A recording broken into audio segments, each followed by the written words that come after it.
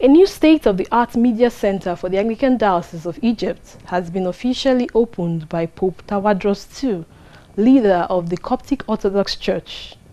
The diocese is one of the 4 in the province of Jerusalem and the Middle East. According to the diocese, the new studio contains a range of media technology, including cameras and recording devices. It will be used to serve God's kingdom in the Arab world through media. The media center was opened last month during the 4th annual meeting of the Egypt Council of Churches.